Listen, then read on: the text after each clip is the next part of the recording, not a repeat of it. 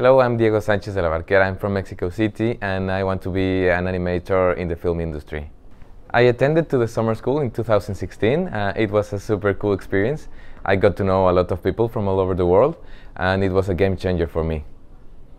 The difference between me before and after the summer school is that now I know that animation is not only keyframes, it's about personality and about the message, and that's a big difference.